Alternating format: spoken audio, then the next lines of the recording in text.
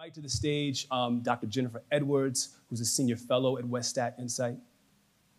And I want to invite to the stage Dr. Tia Fletcher, who is a researcher at Westat Insight. So I'm going to give it to the two of you to take it away. Clicker. I'll need that. Hello, good afternoon, everyone. Thanks so much in advance for your kindness as we work through this considerable amount of research, considerable amount of findings we have to talk to you about today. So as Doc said, I'm Jennifer Edwards, and with me is Tia Fletcher. Online, though probably not able to participate, is Albert Liu, who is our Director of Education at what was formerly called Insight Policy Research. We had a big change this summer. We were acquired by Westat and have joined forces, and so that's why you see that language of Westat Insight now. All right, so thank you all for having us. Thank you, National Urban League and UNIDOS, for giving us the opportunity to participate in this really important effort. As you've heard, we're going to be presenting to you the findings from the analysis of stakeholder interviews and focus groups that have occurred between May and July of this year. So as you know, National Urban League, UNIDOS, and about 15 partner organizations set out to better understand the diverse perspectives of stakeholders as they consider the future of assessments and try to ensure our education system meets the needs of all students. These organizations overall talked to over 260 participants from around the country. 20 one-on-one interviews were conducted and 42 focus groups of anywhere from 2 to 12 people were conducted. Now, in these sessions, questions with participants varied, depending on the stakeholder group being interviewed and the organization conducting the interview. And this is really important. As you can imagine, the questions for students necessarily are different in focus and depth than, say, researchers and psychometricians. But in general, the topics shown here were addressed in one form or another. In particular, participants were asked to reflect on how assessments, and in particular statewide or summative standardized testing, are used and what impacts they have. They were asked to reflect on their ideal use of assessments or their vision for how student knowledge and progress should be measured. And they were asked to reflect on how the education system overall is meeting student needs and where we should focus in terms of accountability efforts. What needs to be the focus? Where should that focus land? To analyze the transcripts of over 60 hours of discussions at over 1,000 pages, our team developed a coding scheme derived from the interview protocol, so from the questions themselves. After coding and analyzing a subset of transcripts, identifying some preliminary themes, revisions are made to enable the analysis, the coding and analysis of all of the transcripts. So what you're going to see presented here today are themes that emerge from this analysis. And so here a theme is defined very simply as a perspective or viewpoint that was shared by at least 3 different participants within a stakeholder community. If it was seen in 3 different stakeholder groups, we categorized it as a reoccurring theme. And that's our focus today. The final report will dive more into unique perspectives for the particular communities and also areas of emerging difference. But for the sake of time, we wanted to highlight what those reoccurring themes were. So we've organized these themes into buckets. So into the assessment bucket or the accountability bucket, problems and solutions. And as you can imagine, there's a lot of overlap there. So you might find you have a disagreement with where we placed it. No harm. There were probably a few different ways they could have been captured and characterized. But a couple of important notes before we start diving in. So first is this idea of consensus or disagreement. And this is, I think, the most important thing, and this will not surprise anyone, but the absence of a theme in a particular stakeholder group does not mean there's disagreement. It simply means that the nature of focus groups themselves, the different focus of the questions of that facilitator, didn't give an opportunity, perhaps, or that perspective didn't emerge there. Does not mean that it's not shared. There's also considerable variation in the questions and discussions in terms of how specific they were in terms of talking about assessments or those statewide standardized tests. And so where possible, we've specified, but where it's not clear, we've had to speak more generally in terms of assessments and draw conclusions from the context of those conversations. So just be aware that you're going to see both both terms used. And then lastly, just some of this is going to feel very familiar, right? And that's good in some ways. But other things might surprise you that perspectives and opinions continue to persist. You might be thinking, oh, there's been policy change on this issue. Why are people saying this? And this is where we have to caution. The focus here is giving voice to those who don't normally get to have an opinion and a say.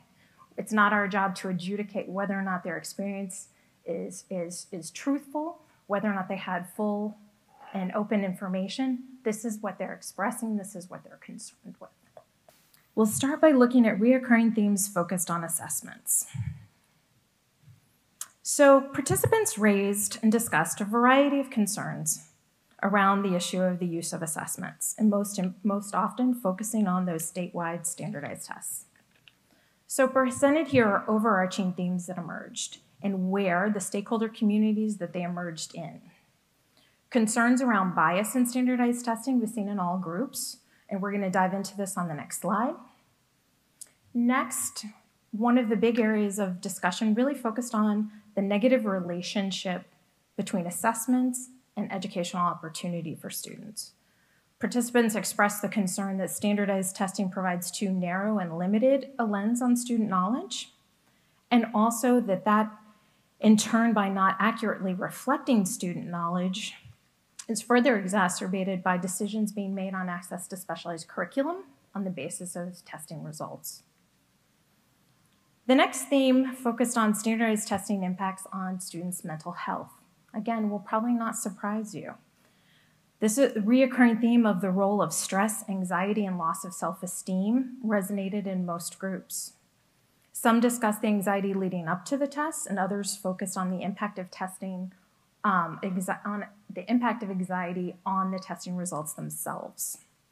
And this is particularly interesting in the sense of providing some light on the variation that still exists in school and classroom culture. So where value is placed, where teachers emphasize standardized tests, where they don't, where they try to minimize stress by de-emphasizing the importance of the tests versus where pressure is being placed.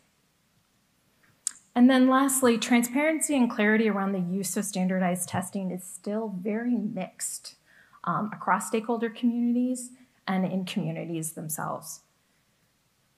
So here we see a lot of discussion around the lack of common understanding on how testing results are actually being used. And where you see this come out a lot is in terms of funding decisions, where there's a lot of confusion around exactly how those test results are being used. Are they increasing, resulting in increased funding? Are they decreasing the amount of funding going to schools?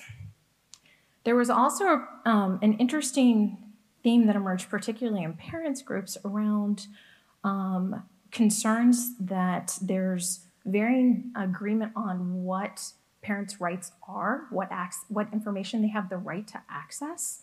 An example being a parent being told they couldn't have access to the test by a teacher, right? So this common understanding of what is shareable, what should be transparent, what should be provided to help inform people's decisions around testing participation in it. There's still a lot of room for improvement there. All right, so next let's talk a little bit more about bias in standardized testing. So in terms of bias in standardized testing, some participants expressed concern that bias persists in limiting the validity and accuracy of results. And in particular, participants discussed perceptions of cultural bias, such that you're measuring knowledge of white culture versus knowledge of concepts and skills. Also, participants expressed concern that standardized testings are biased because the accommodations for students with disabilities and learning differences remain insufficient. And lastly, participants talked about, of course, the impact or the perception that really what you're measuring with standardized testing is test-taking ability and preparation rather than knowledge. So this next slide provides an illustrative quote from a parent regarding the impact of this issue of white and Eurocentric bias that persists or is perceived to persist. Next, participants raised an array of ideas and solutions and visions of a future system of assessments. We've grouped these into two overarching themes. So participants see a need for more expansive use of alternative forms of assessments. And so here, among the most popular alternative forms of assessments discussed are things like performance assessments, where students can demonstrate knowledge and skill. Project-based learning is one of the most popular alternative forms of assessments because of its leveraging student self-directed knowledge, self-directed learning, and then assessments of knowledge based on that, and then also classroom-based assessments. Participants also discussed the importance of valuing and considering non-academic knowledge. So participants often discussed other dimensions of student development. So we've labeled this here as considering the whole child. So some of you may be familiar with this approach. The whole child approach thinks of children as having 6 areas of development: academic development, but then also mental health, physical health, cognitive development, identity development, and socio-emotional development. It also grounds the students in the social environment and emphasizes the importance of community relationships. And this was a very strong theme for parents and teachers. The importance of socio-emotional learning was a point of emphasis for participants, with parents, teachers, and researchers all mentioning the importance of this and suggesting somewhat that consideration in forms of assessing this should be factored in. And here is another illustrative quote from a policymaker on the importance of social-emotional learning. And here there's a reference to the 5 C's some of you may be familiar with: critical thinking, creativity, communication, and collaboration, and character. So on this slide, we wanted to give a little bit more perspective by just highlighting some stakeholder-specific findings. And here we're talking about researchers. So researchers including psychometricians, and they provided some unique input on how to improve assessment practices. These will seem also, for those of you in that arena, will seem pretty familiar. They discussed basically efforts to continue mitigation efforts to reduce bias in assessment practices. So development of assessments that validate student experience, conducting psychometric analyses, and using expert review panels to remove bias. And then lastly, some researchers expressed the need to remove high stakes from standardized testing, and that will be surprising to some, and given changes in policy. But I think this is an important thing to note. Again, this persistent concern that bias and high stakes continue to remain in standardized testing, and in particular, due to the problematic history. So the long history of racism in standardized testing and the persistence of that continues to concern researchers. All right, let me pass it over to Tia to talk about accountability systems. Thank you so much, Jen. How's everyone doing? Great, glad to hear it. So next we're going to turn to reoccurring high-level topics raised by stakeholder groups that are about accountability systems. Now, it's important for me to note that our working definition of accountability systems is the set of practices and policies that are used to hold teachers, schools, districts, and others accountable for raising student achievement. So first, I want to discuss some problems that were identified by stakeholders. This includes 1, the over-reliance on assessment results. And when speaking of this, stakeholder groups also mentioned that standardized testing shouldn't be the only tool used to drive change within our schools. They mentioned standardized testing needs to be one of many metrics. Now, this was most prominent in our researchers group, but we saw this throughout our stakeholder groups. They talked about standardized testing being one of many metrics, and of course, other measures capture things like the social environment in which children learn and other school inputs to the education process. They also mentioned inadequate measures that negatively affect teachers, and we'll talk about this a little bit more on the deep dive in our next slide. And resources are not directed to where they are needed most. Now, in this discussion, stakeholder groups often mention that schools were the lowest performance, requiring additional resources. Schools with the lowest performance, excuse me. often require additional resources. However, they may either not get additional resources, which includes funding, instructional support, and professional development, and often they are penalized for their accountability systems that are currently in place. And then, of course, communities are harmed by negative feedback loops. And this typically operates through two mechanisms. One, at the community level, families make housing decisions based on current accountability systems. And we also see that families with students enrolled at the school may choose to stay in their house, but send their children to other schools, such as public schools or charter schools. And this could further exacerbate current inequality within these communities. This slide represents the various themes that emerged within the umbrella of the negative impacts of inadequate measures of teacher effectiveness. These issues were raised by every stakeholder group who participated in this study. So this includes this misalignment of assessments where teachers may not be teaching exactly what is being addressed in the assessments, which either means they are learning info that isn't rewarded or not learning what is important according to the state. Teachers are often pressured to raise assessment scores, and teacher and school effectiveness is based on this. We find that teachers face stress and increased anxiety for having to perform well on these assessments. And then, of course, teachers cannot be creative and teach other topics or address other students' needs. They also mention that there are other things that are important for our students to learn, such as social emotional learning skills that they face pressure to drop or to focus on because they are hyper-focused on assessment topics. And teachers often face this increased pressure of leaving the profession. Now that includes this increased stress leading students to, or excuse me, teachers to choose to leave their schools or the profession altogether. So the quote on this slide represents a teacher's sentiment of the last bullet on the previous slide, in which stakeholder groups discuss the increased pressure teachers face, subsequently leaving the profession. The quote touches on this mass exodus of instructors due to a hyper-focus on testing and accountability measures directed towards our instructors.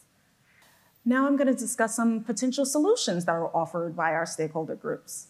Participants discussed an array of ideas, views, and visions for future accountability efforts.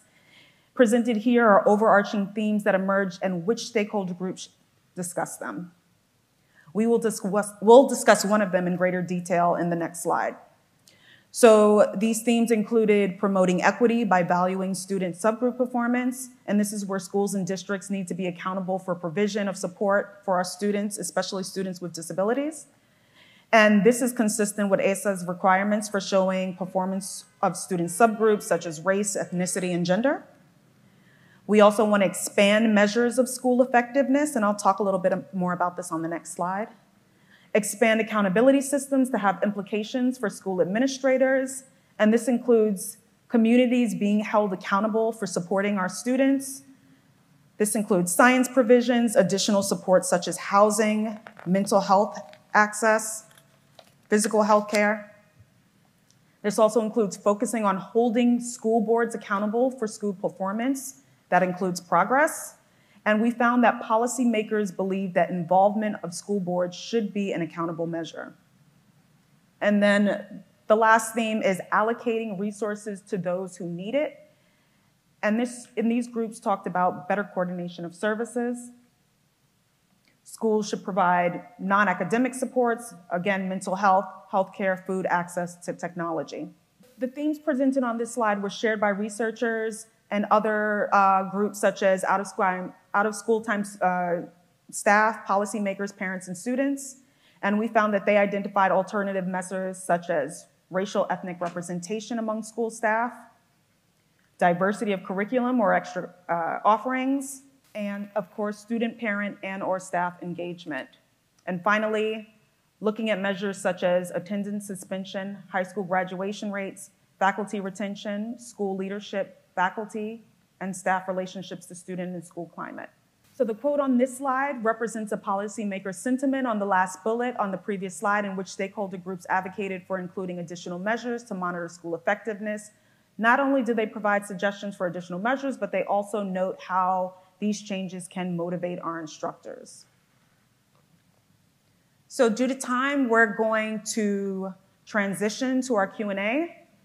Given we've provided you a lot of information in this time, and it's just hard to do justice because the data that we got was so robust and provided such rich discussions. I am going to provide a slide that represents a summary of the reoccurring themes that we just talked about, and you're welcome to ask me and Jen any questions that may have come up for you during this presentation. Yes? Hi, I did have a question about the student groups that you used. Yes. What was the age group of the student groups that were represented, and were the student groups participating with adults, or were they also separate? That's an excellent question. Yeah, it's interesting. So we had some student focus groups that were facilitated by students themselves. Those were really interesting conversations. And then we had some that were facilitated by adults and leadership from organizations of interest. So the age were all high school students.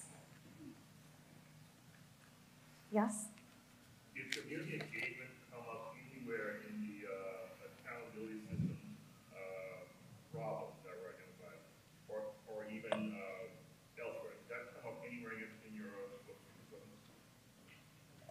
Yeah, sure. So yes, so community engagement most often came up in terms of ideas and solutions. So increasing engagement, it was rarely discussed as necessarily as the problem itself, except when talking about accountability and really looking at school districts as an entity, right? So most of the conversation focused on bringing communities in as a way to help address issues. Mm-hmm. Absolutely. Yeah.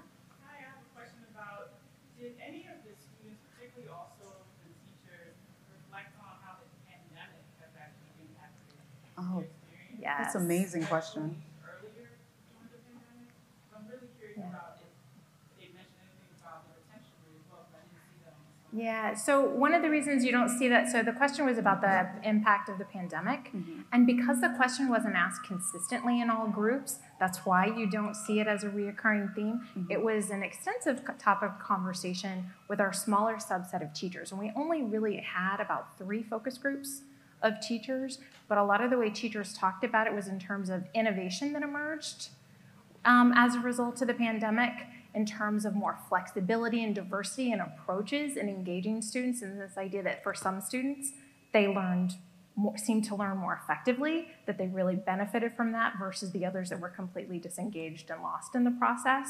And also there was this interesting discussion, it was both for teachers and students in terms of like physical needs, the ability to move, the ability to take bathroom breaks, right? The ability to take time, which was very interesting. Yeah. Hi, good afternoon, thank you. Hi. Could you say a little bit more about the context that the participants came from? So urban, suburban, a mix, systems with really robust accountability systems versus others? So this is a really hard thing to answer for a variety of reasons, including technical. So in terms of variation in when recording started and whether or not actually we got caught, the introductions and where people were coming from, where they were located. So we couldn't systematically look at that. We can tell you overall it was from across the country, a bit of a mix, but with much more of a focus on urban areas. But it's very hard to distill some of that unless it was explicitly captured in the audio files and addressed. And there was a lot of variation on that front. Thank you. I'm curious on the bottom 4 boxes there. So on the top one, resources are not directed to where they are most needed. Is that in terms of the school educational context?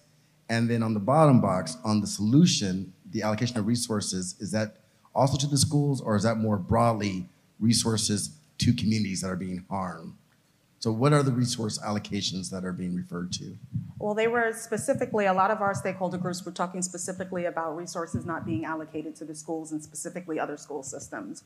But they do mention other harms that do impact our communities as well, where how schools perform in their schools have a larger impact on how people should decide where to live, where they choose to place their schools.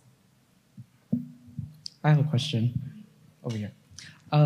I know these are reoccurring themes, but were there any questions asked about broadband access for families and students? So not explicitly, there were some discussions on technology embedded, and that's something we can try and tease out. But it wasn't a consistent and uniform focus, right, in discussion. Technology was raised as ways of alternative assessment methods, right, that can take advantage of technology, but that equitable access to the technology was not asked consistently. Yeah. Thank you. But it did come up in the conversations in regards to how that would definitely impact student performance. Yeah. Thank you so much. Greatly appreciate the opportunity.